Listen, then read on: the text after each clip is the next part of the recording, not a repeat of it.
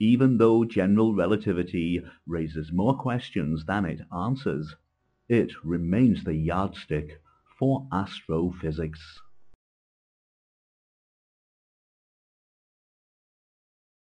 Whilst conventional gravitational science remains at an impasse, there is one rogue physicist who claims he has made unprecedented progress. Like many scientists worldwide, California-based physicist Riccardo Carasani has always taken exception to Einsteinian relativity.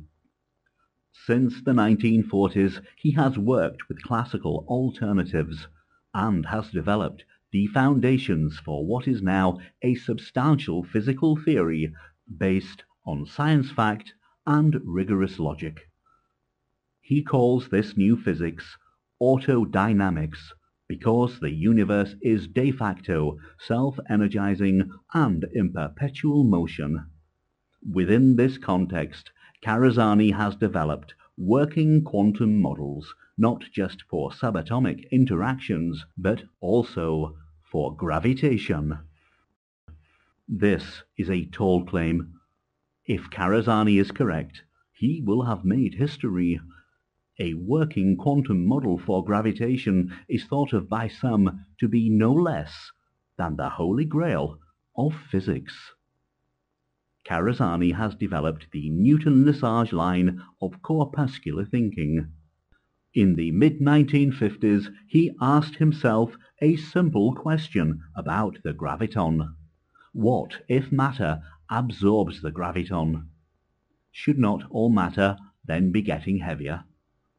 Carasani set about looking for evidence, and lo, he found it. Final guidance release. We'll expect engine ignition at 8.9 seconds.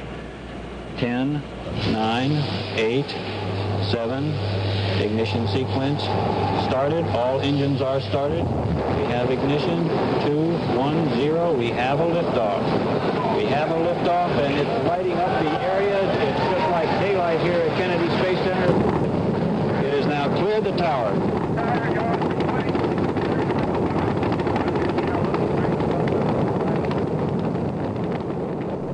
In 1972, NASA launched a deep space probe, Pioneer 10.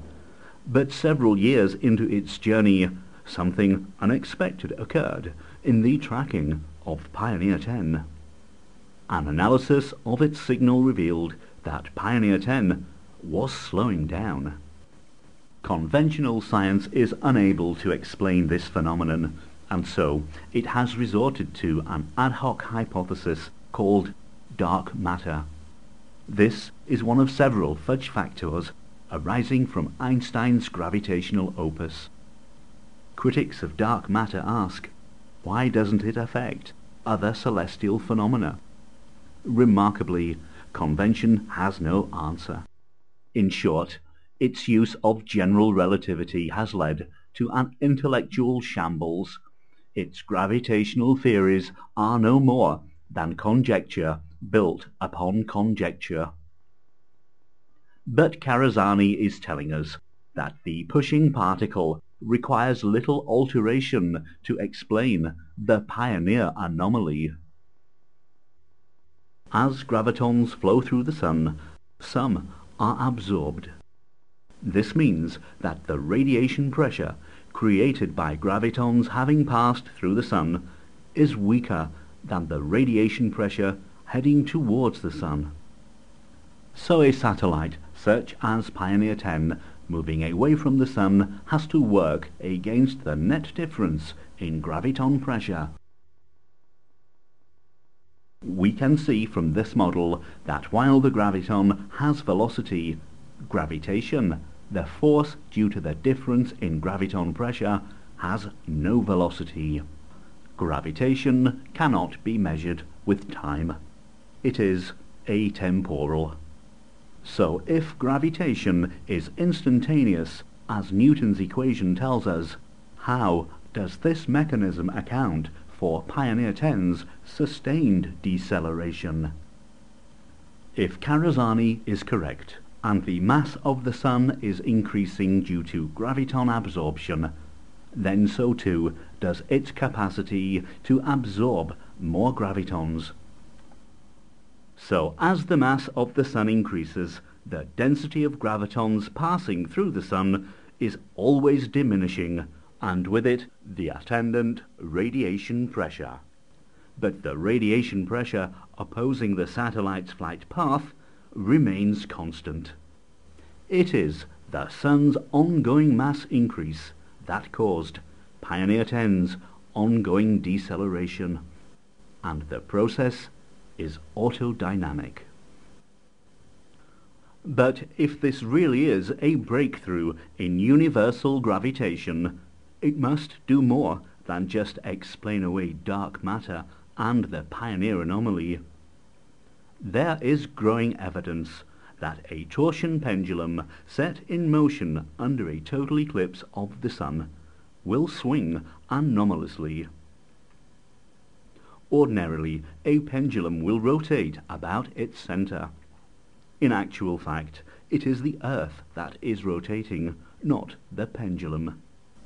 This is most pronounced at the poles. Under a total eclipse, it is this rotation and the pendulum's swing that are seen to increase. These phenomena are referred to as the Allais anomaly, after one of their discoverers, Maurice Allais.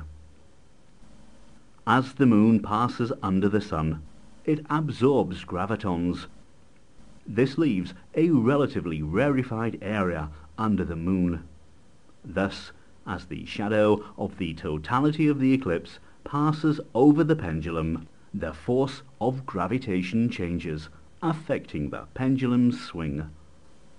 The forces that occur during the eclipse are complex. Nevertheless, these simple models suggest that when the pendulum is fully covered by the eclipse, one might expect not one but two deviations in its period, one starting at the onset and one at the end of the eclipse, as things return to normal. One might also expect the pendulum to start going askew before the onset of the eclipse, and both these predictions are being verified by the emerging evidence.